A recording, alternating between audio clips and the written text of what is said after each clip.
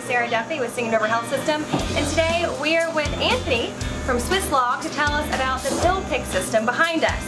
So, correct me if I'm wrong, are we the only health system in Mississippi who has this kind of technology? That's correct. Singing River is the only health system that has Pillpick system and our box breaker system. Okay, and so tell me, what exactly does it do? It's a medication packaging and distribution system. So our system provides medication management. What it does is it relieves the technicians and the pharmacists from doing jobs such as packaging, and also provides the safety bearing to it. So everything from packaging to dispensing is all done by our Swisslog Pillpick system. So tell me, what is this behind it? Is this a robot?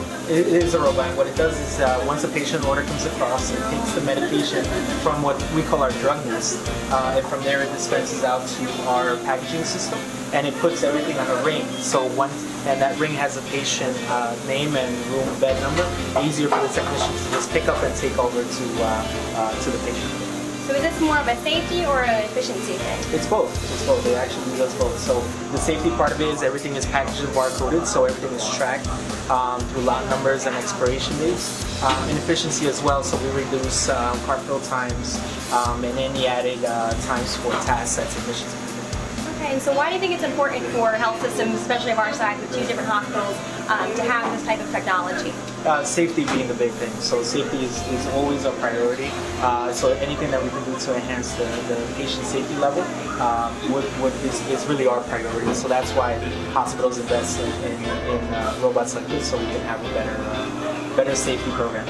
Okay, and I know someone made a good point earlier.